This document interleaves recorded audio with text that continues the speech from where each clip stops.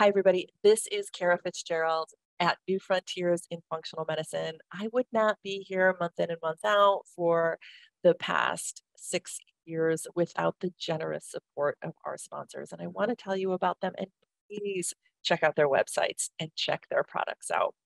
Biotics research. For over 40 years, the foundation of biotics research has been innovation and quality.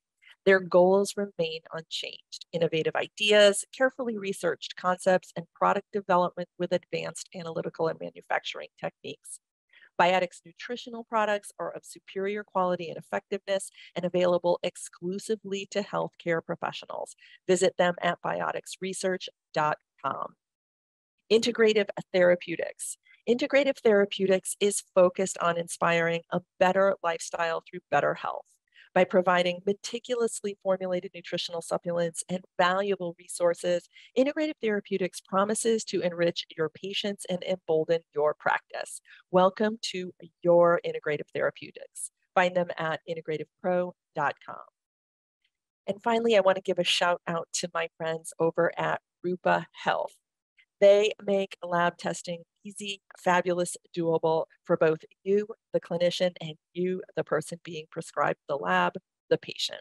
Consider using Rupa as just a super, super, super smart solution to all your laboratory needs. Visit them at rupahealth.com.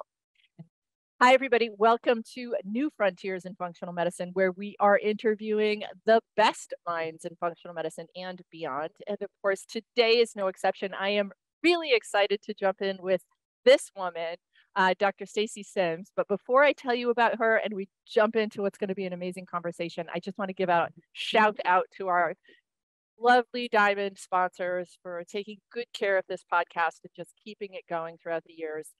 This is Rupa Health. Anybody who's practicing medicine in the functional integrative space needs to check out Rupa Health because they make laboratory testing easy. They make the complex functional laboratory testing easy for all of us. Actually, for us as clinicians, for our support staff, as well as for our patients. That's Rupa Health. Check them out. There's a link in the show notes. And also Biotics Research. I've been taking, prescribing, recommending biotic supplements for years, and they've actually been around for decades. They produce high quality products. Their designs are creative. My friend and colleague, Dr. Alex Vasquez, is involved in a lot of their product designs, and their ingredients are really impeccable and high quality. So to both of my sponsors, thank you, thank you, thank you. All right, and now on to the podcast. Let me tell you about Dr. Sims. She is a forward-thinking international exercise physiologist and nutrition scientist who aims to revolutionize exercise, nutrition, and performance for women. Amen to that. She's directed research programs at Stanford, at Auckland University of Technology, at the University of Waikato, if I'm saying that right, you can correct me later.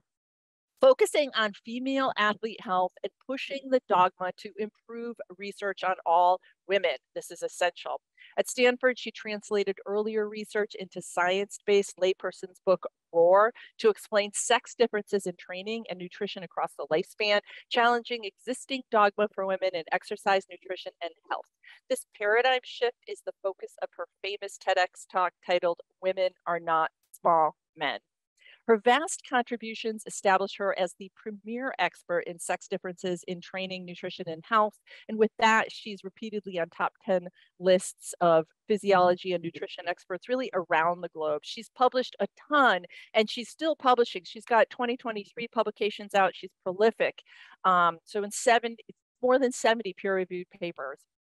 She's written books, again, TEDx talks, et cetera, et cetera. She's a sought after speaker around the globe and really, focusing in the sports space. She's a senior research associate at Prince AUT University, is on the advisory board of cutting edge companies and also runs her own business. And as we were just talking about, she's a mom as well. Stacy, Dr. Sims, welcome to New Frontiers. Oh, thanks for having me. I feel like we used up the entire time by you just reading my bio. You've done a lot. I mean, you've done a lot. Your career is extremely impressive. I am so glad to have found you and to be able to highlight you on the show because I know people are going to be very interested in your message. Fundamentally, women are not small men. you are an athlete, and I'm particularly interested in this because, I am an athlete too. And I was competing in college. I don't anymore, but this got you on your career journey. So you were a rower, I believe, in college, and you started to observe differences between men and women, and this led to your focus. I mean, just tell me a little bit about your story and how you came to that and what you saw. Yeah. So I was always that kid that asked why. And when I got to university and was rowing, and some of the things didn't make sense. I was also in ex-phys. I was like, okay, well, I'll ask there why these things are happening. And I kept getting the answer, it doesn't matter. You're just like men. And like in metabolism labs, being one of the only women that was fit enough to be crazy enough to do some of like the 2-hour runs on the treadmill, and my results were different enough that they would throw them out or call them an anomalies. And I was like, wait, Wow. I'm the daughter of a military officer. I follow the standardization. I know how to follow the rules.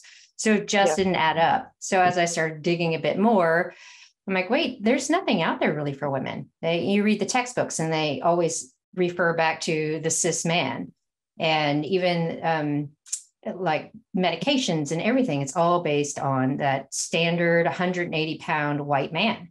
And when you start looking at it, it's like, wait a second, you're telling me that I need the same things as a 130-pound woman, as a 180-pound guy. I just didn't make sense. So being inquisitive and pursuing more athletic things in my life, having the availability to go try to find those answers to apply to myself as an elite athlete and my teammates. And then when I stopped racing, being able to help teammates who became coaches, and really trying to get people to understand that what we are now acknowledging as a status quo is not good enough for women, because that research hasn't been done for us. And we've just been put in this little box. And you can see it in the fitness world too. I mean, you see women who are constantly injured, overtrained, sick, and they're following the same kind of coaching protocols, nutrition protocols, and they're just not getting the results. And people, say, oh, well, you're not doing it right. Or women blame themselves. I just can't do it. I'm not good enough. And so it's that internal negative conversation that keeps pushing and pushing women to have self-doubt and not achieve what they can, when actually it's the protocols and the protocols that are being applied, and even the language and conversations that are around the fitness world and how to be strong and how to eat right. It's just developed out of this, sport endeavor of aggression and power and infallibility, which is all those male traits. So it's been interesting over the past couple of decades to see how bad it's gotten. And now that we're having more of a global voice that, women are not small men and we need to do something about it, seeing maybe in the past 4 years, this global uptake of, okay, it isn't good enough to treat our women like this. Let's look and see how we can treat them better. It's a liberating statement. Women are not small men. It's really liberating. When I first heard, it was quite a while ago that I came up on your work and that term, and I'm like, women are not small men. It is. It's liberating. We're different. How are we different? So what did you observe? And then, what's in the literature, and, what other questions are you curious about? Like, how are we different? When you look outside of, like, growing up in that, from an academic standpoint in the sport literature, there really isn't anything that digs in. So being inquisitive, looking at other literature. And then when I was doing my postdoc with Marcia Stefanik, and she was in the Women's Health Initiative and talking about all of these sex differences and stuff, start digging in, you're like, hey, wait a second, there are sex differences in utero, which is the identification of XX versus XY, and how a male embryo is not as resilient to stress and starvation as a female, and how those differences can be translated after birth. And then you're looking at what's happening from, at the onset of puberty. And we're seeing that you have that expression, epigenetic expression of testosterone that makes boys get leaner and stronger, more aggressive. Their bones get stronger. They have different muscle fiber uptake. And then what happens with girls is their hips widen, their shoulders widen, their center of gravity changes, their body composition increases body fat, and they get their period. So, but no one talks about that. No one talks about how we should be treating our girls and boys differently around puberty to enhance functional movement, enhance skills, enhance our ability to run, to jump, to keep girls in sport, keep girls happy playing on the playground. So it's just all the way through from before birth And even as we look at the aging literature, because women don't age like men do in a linear fashion, because we have peri and post-menopause, right? Right. So when you start really looking from that big picture, you go right back to basic biological research and go, hey, everything we know really, if we look at sex differences, but not only that, and we look at early studies that are all on male mice. So that doesn't really translate. So you can really pick it apart all the way back to the beginning of actual scientific method and scientific design. Wow.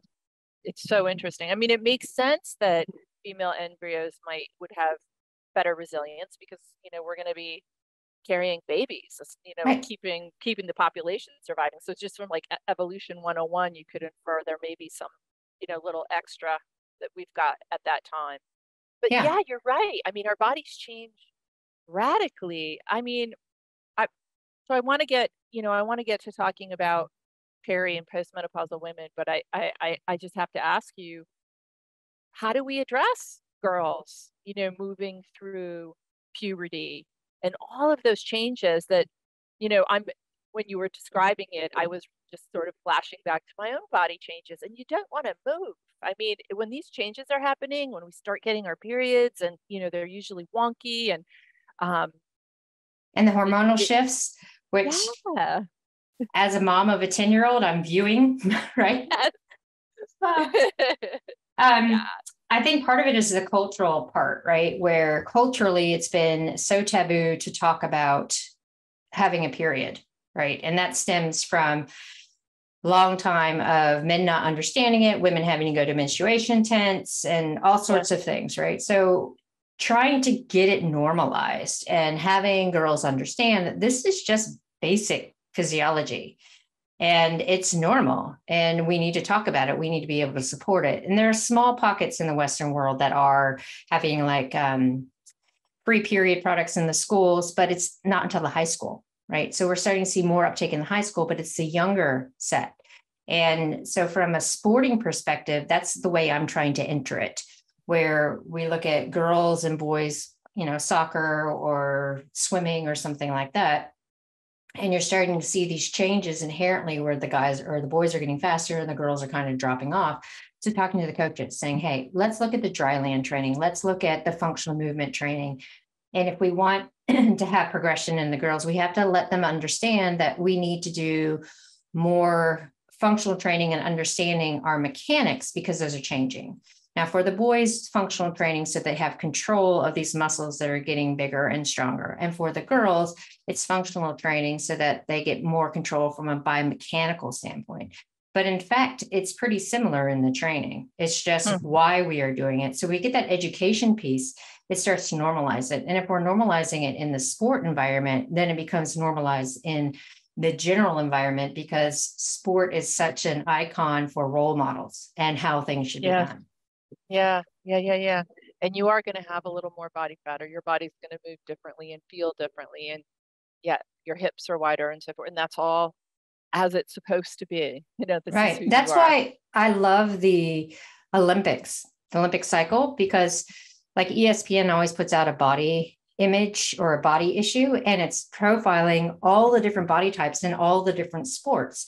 So you have the availability to see what does a Olympic track cyclist look like versus an Olympic track runner, or what does a gymnast look like next to a heptathlon, right? So you see all these different successful body shapes and sizes. And so being able to show not everyone fits into a 5'7", 110-pound frame type thing that we've been so conditioned from fitness and modeling stuff. And not every guy has to be, 6 foot tall and super muscly, right? Because there's so many different body types that are successful in these different sports. And, for my personal journey, becoming a competitive cyclist, because I've got these large, I've got legs that are fast twitch and bigger, was one of the, it was so liberating and validating to sort of see my body's purpose and that it's good that it looks this way. My sister, on the other hand, was actually like the 5'9", super slender model. And I wanted that. And I did it took sport. It took competing for me to get the body that I have. and to recognize it as badass as it, for what it Yeah, was. And it exactly. was it was a very important moment. And I could Yeah. see we could use this across, with girls and women, of all different body shapes. I try to explain that to my daughter because a lot of her friends are more petite in stature than she is. She has really long limbs because both my husband and I have long arms and legs, and so does she. She wants to do gymnastics, but her center of gravity is different from all her little friends who are really good at doing handstands and round offs and that kind of stuff. So I'm explaining to her, hey, it's not that you can't do it, it's your body center of gravity and how long you are isn't going to make you as successful in gymnastics as your friends who are smaller. But let's look at soccer, let's look at running. And so she's excelling in those things that match what her body's really capable of doing. And having me as a mom, I'm able to explain it. And so it's like that education piece, but it's right. It's like you find that kind of niche where your body just loves to do what it does. And then you feel really Yeah. powerful. It's exciting and it's liberating. And I think it's so important because, as you said in the very beginning, we can internalize, like, my body wasn't okay. I wanted it to be something that it wasn't. And it was a really important moment of truth for me to learn. And it sounds like for your daughter as well, to begin to embrace who she is. All right, Yeah. I've got one more question, then I want to jump on one more question in this arena. So we see kids, and I think this because I've just seen this in my practice, who are doing gymnastics, and who have, very low body fat and become, we see anemia pretty commonly, we see amenorrhea, et cetera. What are your thoughts there? Like, how are we addressing that? Again, it's, yeah, I'm like, well, where do we start? No. So again, it's the culture, right? So we look at what is the culture within most of gymnastics. It's training. You see girls who are 6, 7 years old, and they're getting into 5 or 6 hour training days. And they're very conscious of how they move, and they're being told that they have to be able to be a certain look and have a certain flexibility. And so it's all about the body image. And in that, it's the hard training. And when you start gymnastics so young and puberty starts, you start seeing some of the normal changes around 8 years old. Here is big news. Great Plains Laboratory is now Mosaic Diagnostics. Mosaic Diagnostics is where functional medicine practitioners turn to reveal the complete picture of their patients' underlying illnesses through evidence-based diagnostic testing. Get to know Mosaic Diagnostics by visiting mosaicgiveaway.com.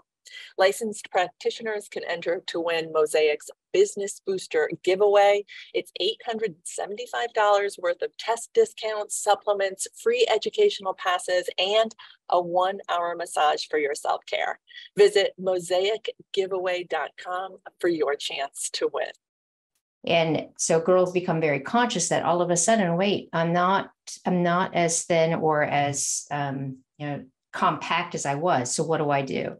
And unfortunately, one of the almost automatic responses is to not eat, because there's that association of calories in, calories out. It's still that undercurrent. I mean, I've been in different cultures where they're like, you need to not eat as much because you're putting on too much weight. And coaches will say this, or they'll compare gymnast to gymnast. And it's like, it's just that ingrained thing. Now, with the whole Athlete A documentary that came out and the whole inquisitiveness into USA gymnastics, the culture is being exposed. So we're seeing more and more of, we need to make sure our girls are healthy. And we're seeing more role models that don't fit that typical profile of a gymnast, which is fantastic.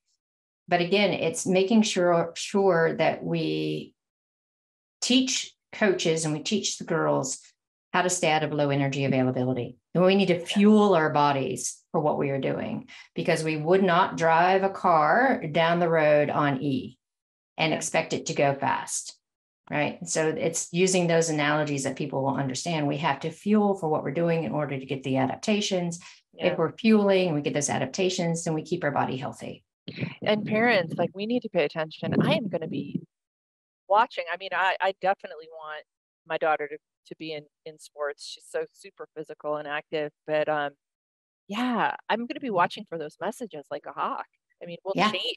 I mean, I'm just not ugh, I don't even, yeah, she's still pretty young. It's not a place that I'm excited about going, but I'll absolutely go there, with her and make sure that, she's in a super healthy environment, as you're Yeah, doing with your I'm daughter. worried about the teen years, and Yeah. they're fast approaching. And I'm like, how much education and body positivity can I give in these early years that will carry through? Yeah. Well, geez, we'll circle back. We'll circle back Yeah. in a couple of years and have this Yeah. conversation again. So now let's talk about women who are, let's talk about the moms now in this audience. Yeah. Where let's look at maybe a few comments on premenopause, but Peri, post, I want to just get into that about how we should be training. So the women, how should we be training? Um, yeah, I was going to say differently from men, but we don't even have to go Just there. Just differently. how should we be training? Yeah. Yeah. As I said earlier, how we don't talk about puberty and how these changes are happening with our young girls. Well, no one really talks about what's happening in perimenopause, which is actually the other end of puberty, where instead of hormones coming up, they're starting to go down. So if we look at estrogen, progesterone, testosterone, primarily estrogen and progesterone, they affect every system of our body, right? We have our receptor sites that are affected by these hormones. So when we start having this downturn of estrogen, progesterone, or a misstep in our ratios, we start having different signaling, and we start losing sensitivity of our estrogen receptors. We start having gut microbiome disturbance because we don't have as much of the gut bugs to kind of metabolize the estrogen and stick it back out.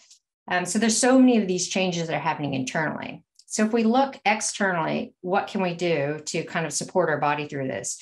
We need to look for an external stressor that is going to apply the same kind of signaling for adaptation that our body will do without these of the hormones. What I mean by that is if we look specifically at skeletal muscle, so we know that estrogen specifically is tied to the stem cell of skeletal muscle. And when we start having a downturn of estrogen, then we don't have as much satellite cell signaling. So this is why we start to lose lean mass when we hit perimenopause, and it's harder to build mass. The other thing with it is estrogen is tightly tied to myosin, which is one of our protein filaments for muscle contraction. So if we don't have enough estrogen, or we have too much estrogen, then we have a misstep in how strong our muscles are contracting. And then the third thing that estrogen is responsible for is acetylcholine, and how much acetylcholine is there to depolarize and cause that muscle contraction stimulus.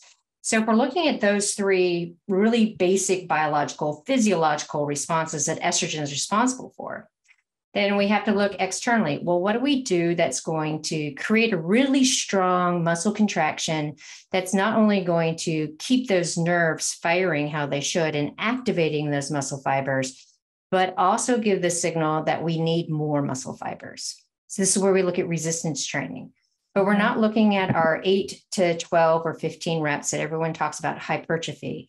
That's not what we're after. We're after a central nervous system response. We're after women to lift heavy. So that's that 0 to 6 rep range with really good form, because we want to have that external load that's a central nervous system response. So we're having the nerve come down and be like, oh my gosh, I have to recruit a whole bunch of muscle fibers to overcome this load. Not only do I need to have a really strong contraction, so I better get myosin on board. So I have to have more acetylcholine. So the body's prepping it all. But I also need to have more muscle fibers themselves to activate. So if we're lifting heavy, we're getting a central nervous system response that's going to create that adaptation rather than relying on estrogen to then stimulate the satellite cell and the myosin and the depolarization. So it's really looking like, how do we mitigate and create a training environment to create that stress that our body needs? Awesome. Are we okay with some muscle loss during this time, or do we want to be really fighting for maintenance?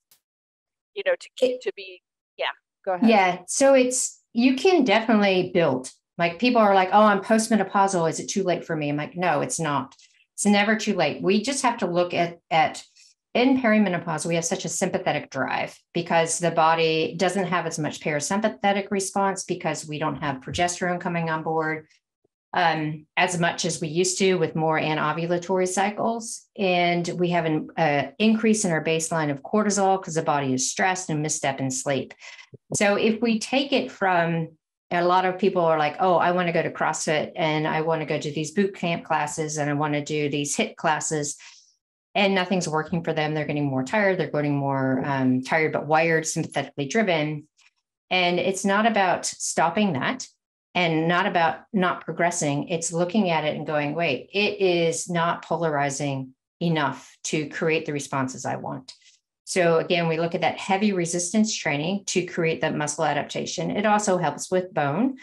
And then from the cardiovascular standpoint, we need to look at really having high intensity, not this moderate intensity stuff like your 45-minute circuit classes or boot camp or spin class, or even some of the Metcon and CrossFit type classes.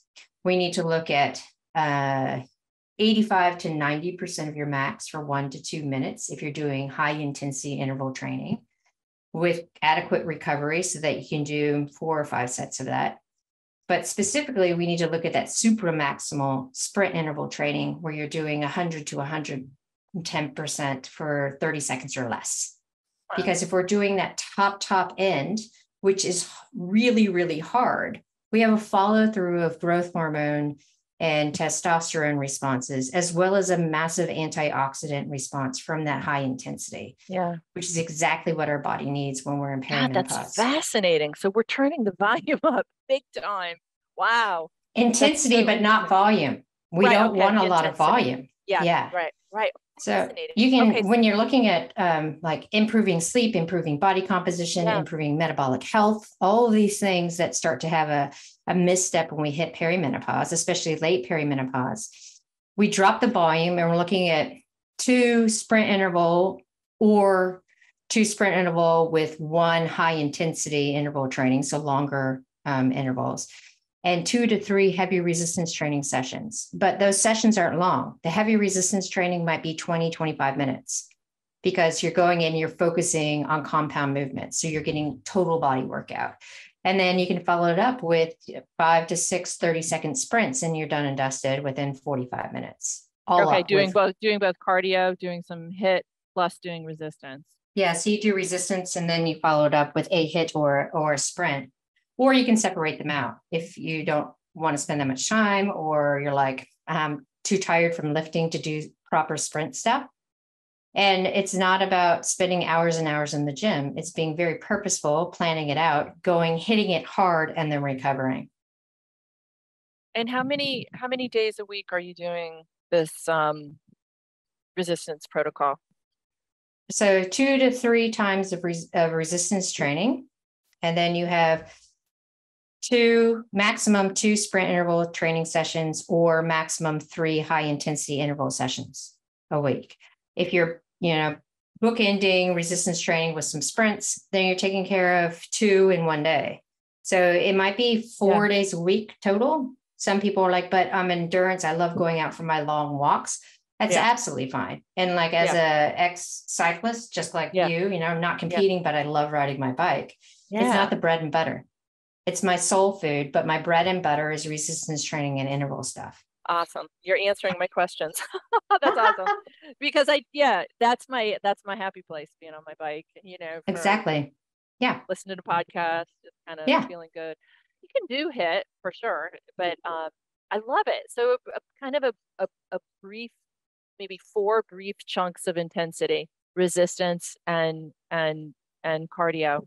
Yeah. Here's a go-to for you as a cyclist. Yeah. Okay. Mm-hmm. So winter training in the gym, you do deadlifts and squats.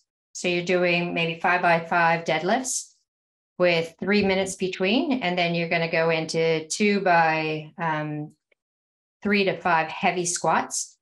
Finish that up. Get on one of the bikes and do your sprint interval training. So you're taking the fatigue from the lower body work and putting it into your cycling mechanics. But if you're not someplace where you have to be inside, well, you do your heavy lifting and then you go out and you ride up a hill. Yeah. And then you're getting the intensity from the hill ride and you're taking the fatigue from the deadlifts and the squats and putting it into the muscles so that they now have to learn how to fire when they're tired and get that activation for increased lean mass. I love it. I love it. It's great. How would you approach this for the non-athlete? Now I'm thinking about my mom who would be like, yeah, right. Yeah, I know. No, but My like, mom or too. my sister for that matter. Yeah. I mean, how do you start on this journey? You could do the same thing, but just where you're at. I mean, Yeah. So if we're talking about resistance training, heavy is relative, right? It could be that you're doing body weight stuff initially, but then you put a backpack on with a kettlebell in it. It could be a 5-pound kettlebell, and then you work your way up. So then you're doing all of your body weight movements with a little bit more resistance. And this tends to work for so many people who are like, I don't want to go to the gym. I don't feel comfortable in the gym. But then you might find that, hey, I'm getting stronger and the backpack isn't working. So then maybe we're going to go outside with the backpack and we're going to do lunges up a hill. Or maybe we do our walk and we do our stairs or our hill. And at the top of the hill, we take the backpack off, we take the kettlebell out, and we're doing sumo squats with the kettlebell. So it's being interactive with your environment and not making it overcomplicated by having people go to the gym into that very masculine environment if they don't feel comfortable. But resistance training is so, so important for women who are 40 and older. Actually, for all women, but really, really important when we're looking at what's happening from a longevity standpoint, which of course, and we're seeing more data come out for women who are in their 70s, 80s, and taking them and doing them in circuits to increase resistance and increase lean mass. But instead of doing 8 to 12, they're doing the relative to them heavy power training, and they're getting better outcomes, not only from lean mass development, but better proprioception, because their body has to recruit more fibers and be more spatially aware. So then if they step off the curb wrong, they don't fall and break their hip. They're like, whoa, I've got the balance to catch it. Oh, that's so fabulous. Great. Really great. Really inspirational. Are you, what are your thoughts on zone 2 training? So there's a lot of chatter here in the States about zone 2. Like it's just gotten popular with some influencers. And you're focusing on doing resistance and high intensity, layering in, happy activities, which were probably more zone 2. What do you think? Do we need to do that? Is it a priority for women? Not at all. So if we look at zone 2, the main idea behind zone 2 is to increase mitochondria metabolism and efficiency. Women, by the nature of XX, we are already born with more of the proteins within mitochondria for doing fatty acid metabolism. We also are born with more ability to handle oxidative stress. So if we're looking at what is zone 2 doing, supposedly increasing our metabolic flexibility, increasing our fat burning, increasing our mitochondrial responses, by the nature of being a woman, you already have that. We don't have to spend hours and hours on zone 2 trying to increase our aerobic functionality. And this is that whole, I get really a bit frustrated when people are like, but so-and-so said so. And I was like, yeah, but it's a male coach following male protocols. And you have to understand that coaching is still about 20 years behind the science. It hasn't caught up yet. So if we're talking about mitochondrial development and all this aerobic metabolism, it's based, again, on the cis male. But if we look at women's muscle and women's muscle function, we fuel differently even before we're in peri and post-menopause by the fact that our bodies will rely on blood glucose and fatty acids and slightly tap into liver and muscle glycogen. And so the goal of zone 2 is not to tap into that liver and muscle glycogen, it's to really tap into the fatty acids, but we're already there. So there's so many sex differences that go into how our bodies fuel, how our bodies are aerobic, how our bodies are looking at mitochondrial development. And men should be jealous of women because naturally we're already there. So we don't have to do all that long stuff. What if we're a diabetic, or what if we're, pre-diabetic? Then are we leaning into some of these training regimens, or are we still, going with what you're outlining? Yeah. So when we're looking at some of the epigenetic changes that happen with a high intensity, we actually see that there's more of GLUT4 activation and translocation. So for people in the audience, GLUT4 is a specific, protein gate within muscle that allows glucose to come in without the use of insulin. And we see estrogen, again, is tightly tied to it. So not only do we need to really focus on that high intensity for metabolic control and blood glucose control, but when we're younger and we're in that pre-diabetic or diabetic aspect, we always want to look at how are we going to create this epigenetic change within the muscle to be able to use and pull in more of our blood sugar instead of using insulin. So again, it's looking at high intensity to create that stress where the body's like, I need more fuel right now. I don't have time to tap into fatty acid. I need that right now. So it creates this greater translocation to open up those GLUT4 proteins to pull more in. And then the response post-exercise is now you have more coming into the liver, more coming into the muscle, and it's less circulation. Yeah. I mean, for many of us, I think we notice a little window where you kind of indulge in some carbs, I think, post event, because you're just really more efficient. Exactly. Yeah. Awesome. Good news. Yeah. I mean, the whole zone 2 training did not exactly thrill me, but yeah. No. What else do I want to ask you? Okay, so then you're talking a lot about the changes in hormones and how we can actually, so we're dropping off, we're in perimenopause, so they're wonky kind of in perimenopause, and then, they drop off in menopause and postmenopause. Where are you at with hormone replacement therapy in this model? I mean, it sounds like you've just outlined a protocol for us to be able to move through it without HRT. But what about using HRT? Do you have thoughts on that? Yeah, I've got lots of thoughts on that. Because like I said, when I was doing my postdoc at Stanford, I was working with Marcia Stefanik, and she was one of the PIs on the Women's Health Initiative that initially caused the scare of taking it all off. And what people didn't understand about the Women's Health Initiative is that it was done on late postmenopausal women. So women who were 10 plus years away from that one point in time of menopause. Whereas you look at like the UK Million Women study that was done on early postmenopause and late perimenopause women, completely different outcomes with menopause hormone therapy. So when we look at what it is, we have to realize that one, our body's not metabolizing these hormones the same as our natural state, right? So our endogenous hormones are metabolized differently from exogenous hormones. But menopause hormone therapy is a therapy, and it is useful for getting through perimenopause into postmenopause, especially if you have really bad vasomotor symptoms, you have a sudden bone loss, so you're at risk for osteoporosis. It's not good for body composition change. It does not stimulate lean mass development. It slows the rate of loss, but it does not naturally do what our endogenous estrogen used to do by creating muscle turnover and increasing lean mass. Hey there, listeners. It's your host, Dr. Kara Fitzgerald. I have a question for you. How much time do you spend ordering functional lab tests for your patients? I bet it's a lot. Ordering from multiple lab companies for hundreds of patients can quickly turn into hours of admin time. But there's a new way to order lab tests I'm excited to share with you. Rupa Health is a tool that lets you order from over 30 specialty labs in a single portal. You can order all the tests you normally do from companies like Dutch, Vibrant, Genova, and Great Plains, and so many more. Imagine you're ordering a hormone panel for a patient that includes tests from 3 different labs. You have to log onto 3 different websites, place separate orders, come back weeks later to check on tracking numbers, download results, et cetera, et cetera.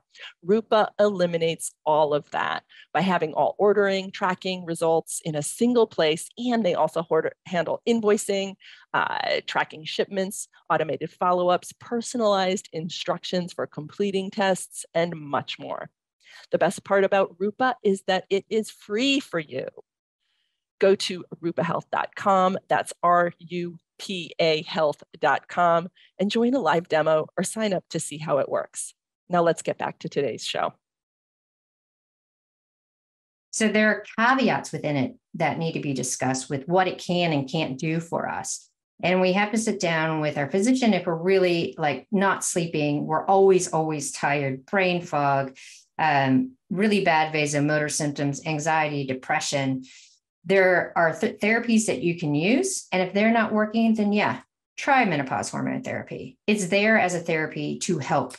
It's not there as a stopgap. It's not a pharmaceutical that, has been advertised in Europe as stopping female deficiency hormone.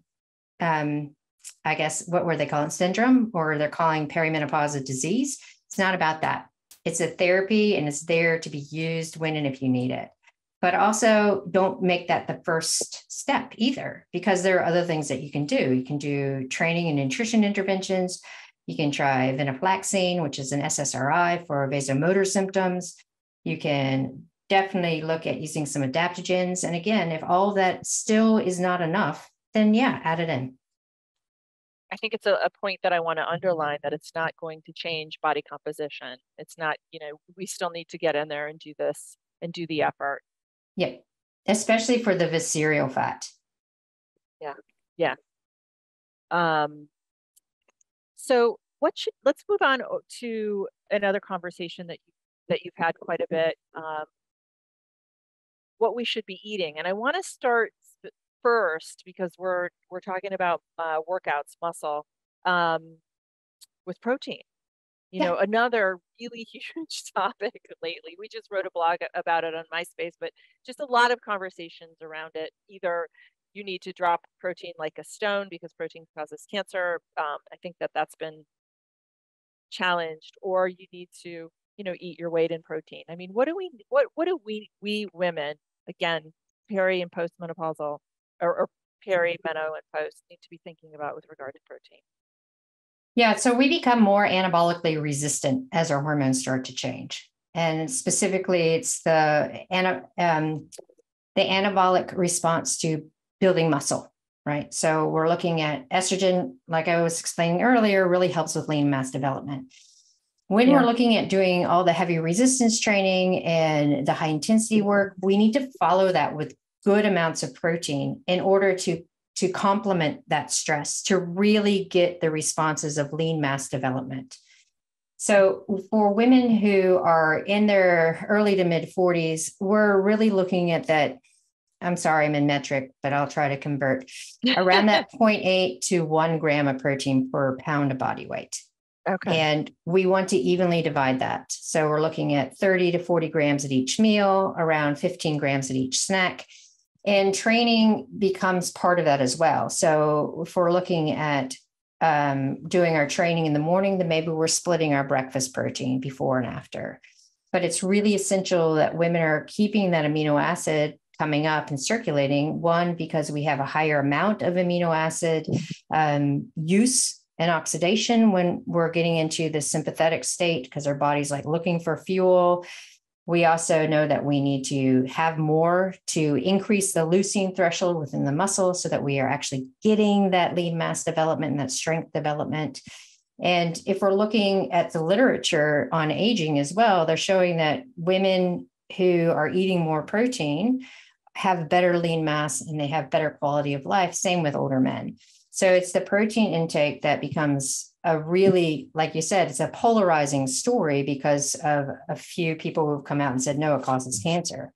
But if you're looking at specifically what's happening from the whole body response to exercise and protein, yeah, you're going to have an increase in the mTOR signaling, but that's reparation. So you need the protein to come in to help repair and build the muscle, right? So yeah, I'm like, I really can't hang my hat on some of those.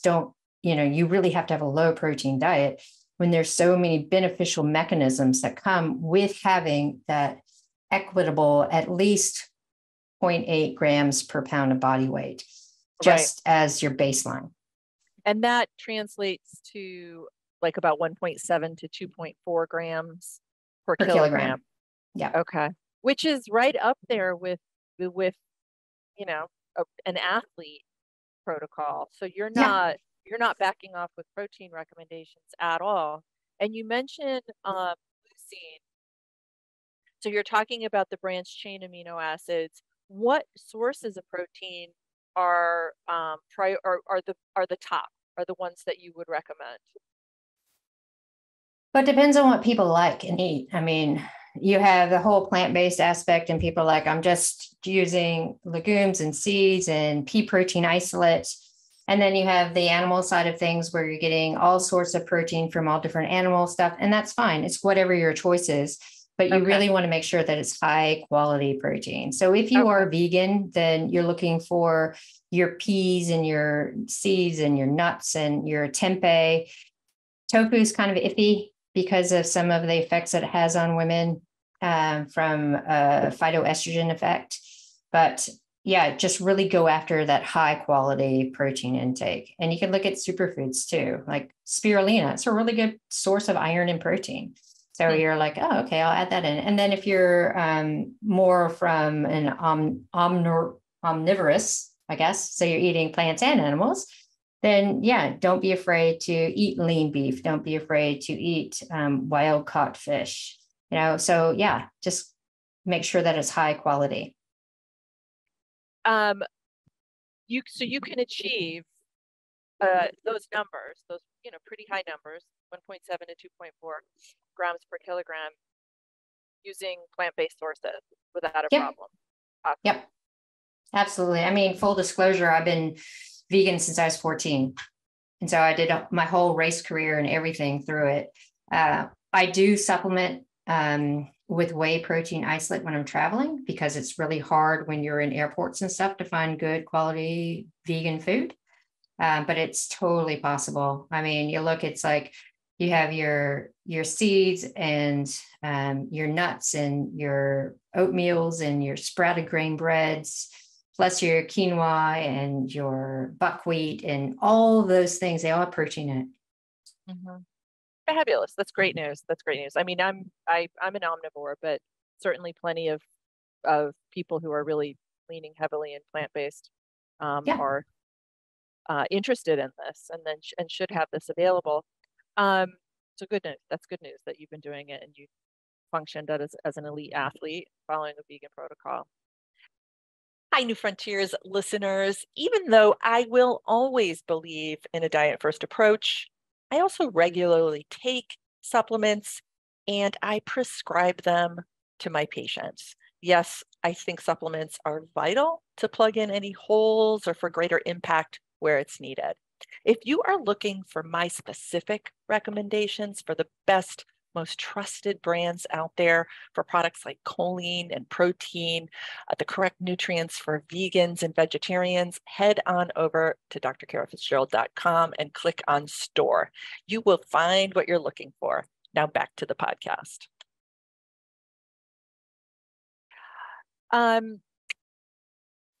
What else do I want to ask you? Protein, I have a couple questions. So we want to be eating that. We want to bathe our body in amino acids, like post event, before we go and work out, and then after. So we're not working out in a fasted state. So when are we taking our protein? Do we ease up on protein when we're not in an intense day, a demanding resistance training day? So there's that question. How if we drop it down a little bit, and then the whole fasting piece. So fasting, as you know, is really popular right now, and people are doing some pretty restrictive structures. We generally in our practice do more gentle interventions, maybe 12 on, 12 off, which I think is normal. Which is normal eating, basically. Normal eating. So what are your thoughts? A handful of questions there to you. Yeah. Okay. So I'll start with the fasting part and then we'll get into the protein part. So with fasting, if we're looking specifically at the hypothalamus, and when we're talking about the hypothalamus in the brain, it's where the energy sensing neurons are. So it's appetite control, it's endocrine function. And specifically, we look at the KISS1 gene, kisspeptin. And when women do fasted training or they stay in a breakdown state post-exercise by not eating, it downturns our kisspeptin neurons. So what that does is it skews our appetite hormones. It also signals some thyroid dysfunction, and it also stops luteinizing hormone pulse after a few weeks. because the brain is like, hey, wait, there is not enough nutrition coming in to support all of my functions, let alone if I were to get pregnant. So when we look at perimenopause, you're still having some ovarian function and you're having a skew of our hormones, but you're still having that sensitivity. Plus, you're in this tired but wired, increased sympathetic state. So if you're going to exercise in a fasted state, you're driving cortisol up. And if we're driving cortisol up, that again stimulates that sympathetic drive and a breakdown state. But it's not breakdown of fatty acids. No. It's a breakdown of lean mass, because the first thing that goes when your body is under kind of a starvation threat is lean mass, because it's highly energetic, but it also has a whole bunch of building blocks in it that the body's going to take and use in other places. So it is an appetite control and it's a body composition thing. And we know from research that having a little bit of food on board before we do any kind of training amplifies that adaptation response and also keeps the body in check so it doesn't stay in a catabolic state, which is that breakdown of lean mass. To put it in simpler terms, if we're looking at thresholds of calorie intake before we start seeing a lot of dysfunction, for women, we sit around 30 calories per kilogram of fat-free mass, but for men, it's 15. So men can get away with so much less before they get perturbance. So this is why we see a lot of the fasting exercise literature and fasting literature being so robust, because it's all been done in men. There have been a few fasting studies done in postmenopausal women, but it's been in sedentary, obese postmenopausal women. And yes, they have lost body fat, but so does calorie restriction. And there's a really, really cool article that came out in Nature about a month ago that was looking at circadian rhythm and really investigating. I think it was like 300 people between the ages of 25 and 60, both men and women, and looking at when they ate. And for those people who didn't eat until noon and then they stopped eating at 6 or 7 at night, which is a typical eating window, they had a feedback mechanism that made them store more fat. Whereas people who ate earlier on in the day didn't have that same response. So they were able to lose weight with some calorie restriction, depending on the time of that calorie restriction. So when they're looking at how do we maximize health and weight loss, it's eating when the body needs it, which is during the day, and not eating at night when the body is in its big reparation and sleep phase. Sure. So we see all of these different patterns of 20 and 4, 20 hours of not eating, 4-hour window to eat. What are you eating in that window? Right. Right. And it's not about putting in as many calories. It's the quality and it's the timing. Right. And we need to be able to fuel our bodies when it's under stress. And there's a lot of literature now coming out showing that if you're looking to lose weight, a slight calorie restriction in the evening is so much better than doing this fasted stuff. You're still going to get telomere length change if you're not eating and having that 12 and 12, like you say, which is normal eating. So you're not eating after dinner and then you have breakfast. You have all of those changes that happen overnight, which is normal. And that's what we're after. But we've gotten so far removed about what is normal eating, when are calories available, that people need to be retaught how to eat. Right. Well, and especially it sounds like women, because we are a lot of us are engaging in pretty restrictive fasting structures these days, time restricted eating or just plain fasting, full fasting. Yeah. And there's been some really cool stuff coming out looking at the timing for women versus nutrient timing for men. So nutrient timing for women is uber important because of hormone and appetite control. And if we delay eating after exercise and we stay in this breakdown catabolic state that occurs from exercise, then the hypothalamus is perceiving that as low energy availability. So it starts to have that whole metabolic downturn, appetite suppression, and misstep in our appetite hormones. We see sleep disturbances and a lot of things that can lead to relative energy deficiency in sport, even if you're not an elite athlete. I mean, we see this in 50% of our recreational female athletes. So that's someone who goes to the gym 3 times a week, right? And they're not super intensive. But for men, we're not seeing it the same. So we really need to push the message that fasting is not good for women. We need to fuel for the activity that we're doing, slight calorie restrictions. So don't eat after dinner. Don't, have a midnight snack and then have breakfast. Awesome. And we want to, before we go and work out, we want to have a little protein on board. We want to have some nutrition on board. And if we're going to get up and do like a resistance training workout, right? You can have around 90 calories or 20 grams of protein before. You don't have to worry so much about carbohydrate. And then have your real meal afterwards. If you're going to do a cardiovascular session, then you add only 30 grams of carbohydrate to that.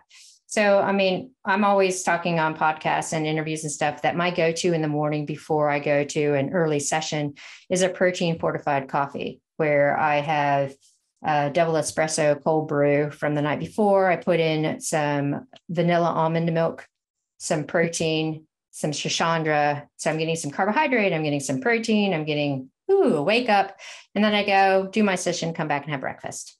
And it's, it's not a lot, and it's maybe 120 calories, but it doesn't sit heavy. It gives my body what it needs. It stimulates the hypothalamus to say, hey, there's some nutrition coming on. It's not like getting up 2 hours before your workout to have a full meal. It's just something very small. And is it better to have a more bioavailable protein source pre-event than a fast, like a piece of chicken? You could, but egg whites. Yeah. You could have some yogurt if you want. So it doesn't have to be something super heavy. Good. All right. What else do I want to talk to you about? I think we're really at our end here, but it's just been a great conversation. Just so interesting, so provocative, so important, really revolutionary, because we've been looking at men's literature, but or science conducted in men. Talk to me about just some of the other lifestyle pieces. I know we don't have the time to go in depth, but sleep, meditation, or some kind of a stress management protocol, just some of the other way up there important things that we want to be doing as women. Yes, sleep is really important. And we see so many sleep disturbances in women. And a lot of it, again, is hormone and stress driven. So to coin Andrew Huberman, non-sleep deep rest. So also yoga nidra, it's ways of meditation, right? So these are really good ways of finding ways to activate our parasympathetic response.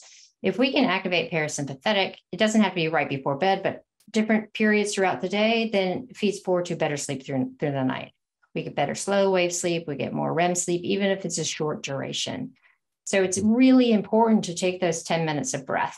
So it could be, I'm really stressed out. I just need to get outside for 10 minutes and I'm going to just focus on what the breeze feels like on my face.